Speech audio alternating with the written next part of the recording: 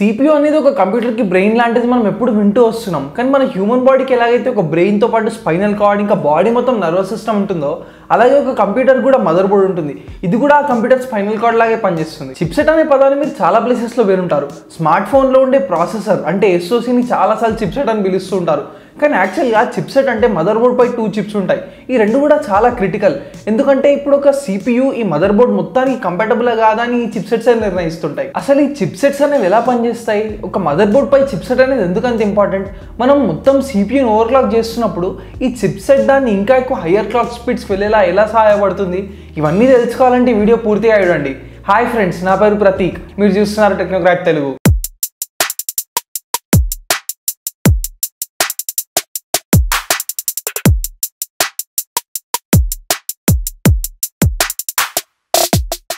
Chipset mother board పై అన్నిటికన్నా important component. మీరు పాత మదర్ బోర్డ్స్లో చూస్తే మదర్ బోర్డ్ మొత్తం మీద చాలా చిన్న చిన్న కాంపోనెంట్స్ ఉంటాయి, చాలా చిన్న చిన్న చిప్స్ ఉంటాయి.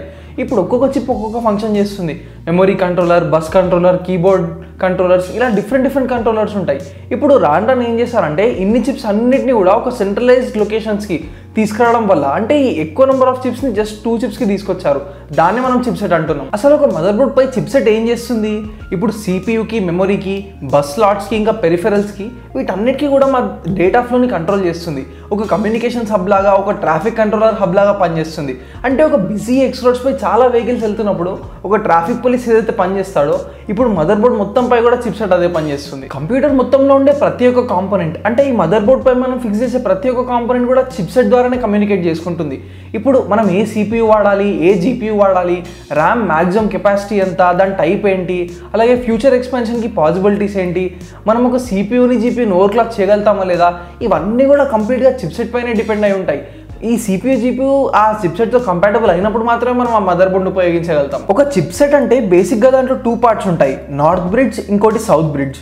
ఇప్పుడు మీరు ఆ మదర్ బోర్డ్ని అప్రైట్ పొజిషన్లో చూస్తున్నప్పుడు మీకు నార్దర్న్ పార్ట్లో ఉండే చిప్ని నార్త్ బ్రిడ్జ్ అంటున్నాం. ఇప్పుడు అది కరెక్ట్గా ఎప్పుడు కూడా ఒక CPU పక్కనే ఉంటుంది. ఈ నార్త్ బ్రిడ్జ్ పని ఏంటంటే ఒక CPUని మెమరీతో, AGP స్లాట్స్, ఇంకా PCIe స్లాట్స్తో కనెక్ట్ చేస్తుంది.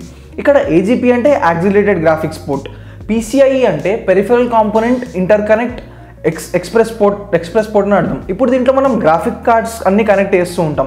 బేసిక్గా నార్త్ బ్రిడ్జ్ ఎప్పుడు కూడా పర్ఫార్మెన్స్ సెన్సిటివ్ కాంపోనెంట్స్, అంటే పర్ఫార్మెన్స్కి చాలా ఎక్కువగా రిలేటెడ్ అయ్యే కాంపోనెంట్స్ అన్నిటిని కూడా ఈ నార్త్ బ్రిడ్జ్ CPUతో కమ్యూనికేట్ చేస్తుంది. అంటే ఈ ఇంపార్టెంట్ కాంపోనెంట్స్కి ఇంకా CPUకి మధ్యలో ఇప్పుడు మనం నార్థర్న్ బ్రిడ్జ్ని ఒక మధ్యవర్తిలా అనుకోవచ్చు, అంటే ఒక బ్రోకర్లా అనుకోవచ్చు.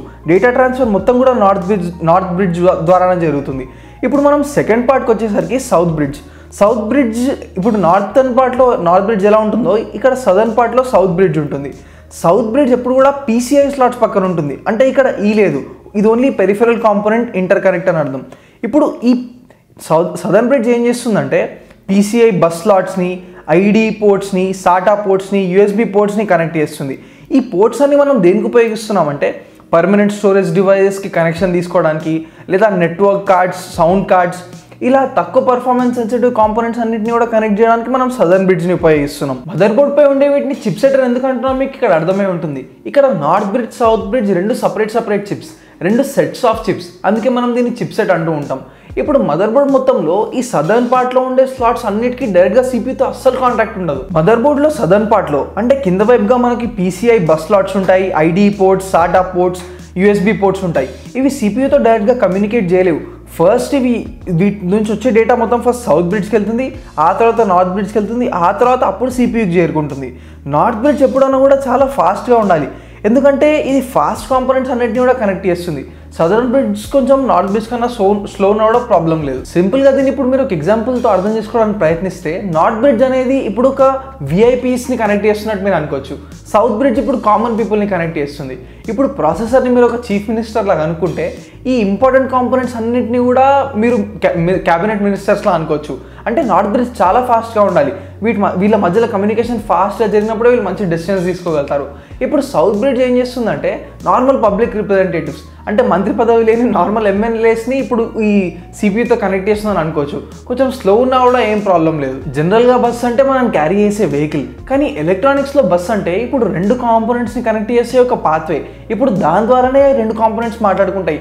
డేటాని కానీ సిగ్నల్స్ని కానీ ఒక కాంపోనెంట్ నుంచి ఇంకో కాంపోనెంట్ మనం ట్రాన్స్ఫర్ చేయొచ్చు. ఇప్పుడు ఈ బస్లో కూడా మనకి చాలా రకాలు ఉంటాయి. చాలా డిఫరెంట్ స్పీడ్స్తో, డిఫరెంట్ బ్యాండ్విడ్త్తో ఉంటాయి. ఈ బస్ స్పీడ్ని జనరల్గా ఇప్పుడు మెగాహర్ట్స్లో కొలుస్తూ ఉంటారు. ఇప్పుడు ఉదాహరణకు ఒక బస్ స్పీడ్ కనుక 1600 మెగాహర్ట్స్ ఉందంటే ఇప్పుడు మెగా అంటే 10⁶ అంటే 10 lakhs.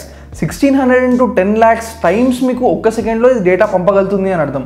ఇప్పుడు బ్యాండ్విడ్త్ అంటే ఏంటంటే కంప్లీట్గా ఇప్పుడు ఒక కాంపోనెంట్ నుంచి ఇంకో కాంపోనెంట్కి మీరు ఎంత డేటా పంపగలుగుతారన్న విషయం మీకు బ్యాండ్విడ్త్ చెప్తుంది. ఇప్పుడు స్పీడ్ని మనం అయితే మెగాహర్ట్స్లో కొలుస్తున్నాం, కానీ ప్రతి ఒక్క బస్సులో డిఫరెంట్ నెంబర్ ఆఫ్ లేన్స్ ఉంటాయి. కొన్నిటికి 16 ఉంటాయి, కొన్నిటికి 32 ఉంటాయి. ఇప్పుడు మనం ఇండివిజువల్ లేన్ స్పీడ్ ఎంత ఉందో దాన్ని ఇప్పుడు ఈ పాత్వేస్తో మల్టిప్లై చేస్తే మనకు అది బ్యాండ్విడ్త్ రూపంలో వస్తుంది. అంటే అది మనకి GBps/s లేకపోతే TBps/s అలా మనకు వస్తుంది. మదర్బోర్డ్ మొత్తంలో కూడా అన్నిటికన్నా ఇంపార్టెంట్ బస్, ఇంకా అన్నిటికన్నా fastest bus front side bus అంటే FSB. ఇది ఎందుకు ఇంత ఇంపార్టెంట్ అంటే ఇది ఒక CPUని ఇంకా ఒక నార్త్ బ్రిడ్జ్ని కనెక్ట్ చేస్తుంది. ఇప్పుడు ర్యామ్ నుంచి ఫైల్స్ ఎప్పుడైనా CPU యాక్సెస్ చేసుకోవాలనుకుంటే అది నార్త్ బ్రిడ్జ్ ద్వారానే చేస్తుంది. సో CPU నార్త్ బ్రిడ్జ్ పైన ఇంకా ఈ ఫ్రంట్ సైడ్ బస్ పైన చాలా ఎక్కువ డిపెండెంట్ ఉంటుంది. ఇప్పుడు ఫాస్ట్గా ర్యామ్ నుంచి ఫైల్స్ కనుక ఈ నార్త్ బ్రిడ్జ్ ఇంకా FSB CPUకి ఇవ్వలేకపోతే CPU క్లాక్ స్పీడ్ ఎక్కువన్నా అది మంచిగా పర్ఫామ్ చేయగలిగినా కూడా మంచి పర్ఫార్మెన్స్ ఇవ్వలేకపోతుంది. 2003లో ఫస్ట్ టైం AMD వాళ్ళు AMD Athlon 64తో ఒక 64-bit ప్రాసెసర్ తీసుకొచ్చారు. దాంతోపాటు వచ్చిన ఇంకో చాలా మంచి అడ్వాన్స్మెంట్ ఏంటంటే ఈ నార్త్ బ్రిడ్జ్ని డైరెక్ట్గా CPUలోనే ఇంటిగ్రేట్ చేశారు. సో CPU ఇప్పుడు డైరెక్ట్గా ర్యామ్తో కమ్యూనికేట్ చేసుకోగలుగుతుంది. దానికి అవసరమైన ఫైల్స్ అన్ని తీసుకోగలుగుతుంది. ర్యామ్తో మాత్రమే కాదు, పర్ఫార్మెన్స్ సెన్సిటివ్ కాంపోనెంట్స్ అన్నీ అంటే PCIe Express స్లాట్స్తో, అలాగే గ్రాఫిక్స్ కార్డ్ ఉంటే దాంతో అన్నిటితో కూడా ఇప్పుడు డైరెక్ట్గా కమ్యూనికేట్ చేయగలుగుతుంది. సో 0 సిస్టమ్ లేటెన్సీ అయింది, అంటే ఫైల్స్ తెచ్చుకోవడంలో ఏమాత్రం లేట్ అవ్వదు. అది కాకుండా రెస్పాన్సివ్నెస్ కూడా చాలా ఎక్కువ పెరిగింది. ఇంతకు ముందు వరకు కూడా చిప్సెట్ అంటే మనకి 2 చిప్స్ ఉండేవి, కానీ ఇప్పుడు మనం దాన్ని ఒకటే చిప్కి తీసుకొచ్చాం. సో ఇక్కడ పొటెన్షియల్ బాటిల్నెక్స్ అన్నీ కూడా వెళ్ళిపోయాయి. బాటిల్నెక్స్ అంటే ఇప్పుడు ఒక కాంపోనెంట్ వల్ల ఇంకో కాంపోనెంట్ పర్ఫార్మెన్స్ తగ్గిపోవడం, అది ఇంకా ఫాస్ట్గా పర్ఫామ్ చేయగలుగుతుంది, కానీ ఈ కాంపోనెంట్ దానికి ఫాస్ట్గా ఫైల్స్ ట్రాన్స్ఫర్ చేయలేకపోవడం వల్ల దాని పర్ఫార్మెన్స్ తగ్గిపోతుంది. ఇలాంటి ప్రాబ్లం ఇప్పుడు వెళ్ళిపోవడం వల్ల చాలా స్మూత్ కమ్యూనికేషన్ ఉంటుంది. 2003లో AMD వాళ్ళు ఎలాగైతే నార్త్ బ్రిడ్జ్ని CPUలో ఇంటిగ్రేట్ చేశారో, అలాగే 2008లో ఇంటెల్ వాళ్ళు కూడా కోర్ i సిరీస్ ప్రాసెసర్స్ అన్నిట్లో కూడా నార్త్ బ్రిడ్జ్ని CPUలో ఇంటిగ్రేట్ చేశారు. ఇప్పుడు సౌత్ బ్రిడ్జ్ని దాని బదులు ఇంకో చిప్ని తీసుకొచ్చారు, అదే PCH అంటే ప్లాట్ఫామ్ కంట్రోలర్ హబ్. ఇప్పుడు సౌత్ బ్రిడ్జ్ చేసే ఫంక్షన్స్ అన్ని కూడా యాడ్ చేస్తుంది. మోడర్న్ కంప్యూటర్స్ అన్నిట్లో కూడా ఇప్పుడు ఆ నార్త్ బ్రిడ్జ్ని కంప్లీట్గా ప్రాసెసర్ లోపల ఇంటిగ్రేట్ చేశారు. ఇప్పుడు ఏదైతే PCH అని తీసుకొచ్చారో ప్లాట్ఫామ్ కంట్రోలర్ హబ్, అది మీరు మార్కెట్లో చూస్తే ఇంటెల్ X99 చిప్ పేరుతో కనిపిస్తుంది. మీకు సౌత్ బ్రిడ్జ్ చేయాల్సిన పనులన్నీ కూడా ఇది చేస్తుంది. ఇప్పటికి కూడా ప్రాసెసర్ ఇప్పుడు ఆ మదర్బోర్డ్కి కంపాటబుల్ కాదా అన్నది కంప్లీట్గా ఈ X99 చిప్ చేతిలోనే ఉంటుంది. కంపాటబుల్ అయినప్పుడు మాత్రమే మీరు ఆ CPUని వాడచ్చు. ఇప్పుడు X99 చిప్తో పాటు మీకు DDR4 ర్యామ్ అంటే డబుల్ డేటా రేట్ 4 ర్యామ్, అలాగే PCIe 3.0 వర్షన్ని కూడా తీసుకొచ్చారు. దీని ద్వారా ఇప్పుడు అక్కడ PCIe లేన్ ఎక్స్ప్రెస్ లేన్స్లో మీకు 16 GB/s వరకు కూడా మీకు ఇంటర్నల్ పెరిఫరల్ కమ్యూనికేషన్స్ని సపోర్ట్ చేస్తుంది. CPU ఇంకా GPUని రెండింటిని కూడా మ్యానుఫ్యాక్చరర్స్ ఒక సెట్ క్లాక్ స్పీడ్ పెడతారు, కానీ కొంతమంది ఇంకా ఎక్కువ పర్ఫార్మెన్స్ రాబట్టుకోవడానికి దీని క్లాక్ స్పీడ్ పెంచుతూ ఉంటారు. దీన్నే ఓవర్క్లాకింగ్ అంటారు. ఇప్పుడు కొన్నిసార్లు ఇది ఓవర్ హీట్ అయిపోవడం వల్ల అక్కడ మనకు ప్రాసెసర్ డ్యామేజ్ అయ్యే ఛాన్స్ ఉంటుంది. ఇప్పుడు మీరు ఏదైనా ప్రాసెసర్ని ఓవర్క్లాక్ చేయాలంటే మీకు సపరేట్గా ఆ డెస్క్టాప్లోనే మీకు కొన్ని సాఫ్ట్వేర్స్ దొరుకుతూ ఉంటాయి. మీరు ఫ్రీక్వెన్సీ, వోల్టేజ్ ఈ రెండింటిని కూడా ఇంక్రీజ్ చేస్తూ టెంపరేచర్ని మానిటర్ చేయొచ్చు. ఇప్పుడు సాఫ్ట్వేర్ ద్వారా ఒక CPUని కానీ GPUని కానీ ఓవర్క్లాక్ చేయడం చాలా ఈజీ, కానీ మనం ఇప్పుడు బయాస్ సెట్టింగ్స్కి వెళ్ళి లేదా UDFI సెట్టింగ్స్కి వెళ్ళి అక్కడ నుంచి మనం ఓవర్క్లాక్ చేయాలంటే మనకు చాలా కష్టం అవుతుంది. ఒక ప్రాసెసర్ని ఓవర్క్లాక్ చేయడంలో ఈ చిప్సెట్ది కూడా చాలా ఇంపార్టెంట్ పాత్ర ఉంటుంది. మనం బయాస్ సెట్టింగ్స్లో చూస్తే అక్కడ మనకు బేస్ క్లాక్ అని కనిపిస్తుంది, అలాగే మల్టిప్లయర్ క్లాక్ అని కనిపిస్తుంది. ఎప్పుడు కూడా మనం మల్టిప్లయర్ క్లాక్తోనే ఆడుకుంటాం, సో దానివల్ల మనం ఫ్రీక్వెన్సీని ఇంక్రీజ్ చేయగలుగుతున్నాం. ఇప్పుడు ఏదైనా ఒక CPUని మీరు ఓవర్క్లాక్ చేయగలగాలంటే, ఉదాహరణకి ఇంటెల్ CPUస్ని మీరు ఓవర్క్లాక్ చేయగలగాలంటే దాంట్లో మల్టిప్లయర్ అన్లాక్డ్ అయి ఉండాలి. అప్పుడు మాత్రమే మీరు దాన్ని ఓవర్క్లాక్ చేయగలుగుతారు.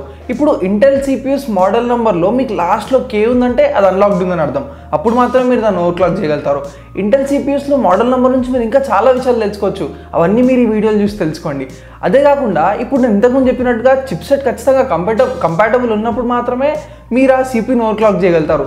So Z series mother boards ఉన్నప్పుడు మాత్రమే ఆ CPUని మీరు ఓవర్క్లాక్ చేయగలుగుతారు. ఒక CPUలో మల్టిప్లయర్ అన్లాక్ అయినప్పుడు మాత్రమే మనం దాన్ని ఓవర్క్లాక్ చేయగలుగుతాం. ఇప్పుడు ప్రతి సిపియూకి బేస్ క్లాక్ అనేది ఒకటి ఉంటుంది, మల్టీప్లైర్ క్లాక్ అనేది ఉంటుంది. ఇప్పుడు ఉదాహరణకు బేస్ క్లాక్ కనుక 100 MHz ఉందనుకుందాం. మ్యానుఫ్యాక్చరర్ మల్టీప్లైర్ని 25 దగ్గర సెట్ చేసి పెడితే 25 × 100 అంటే 2500 MHz అంటే మీకు 2.5 GHz దగ్గర CPU పనిచేస్తుంది. మల్టీప్లేయర్ అన్లాక్ చేసినప్పుడు మీరు దాన్ని పెంచవచ్చు, తగ్గించవచ్చు. 26కి వేస్తే 2.6 GHz, 27కి వేస్తే 2.7 GHz. అలా మీరు మల్టీప్లేయర్లో ఆ ఇంటిగ్రల్ వాల్యూస్ మాత్రమే అంటే 27, 28 అలా పెంచుతూ పోతారు.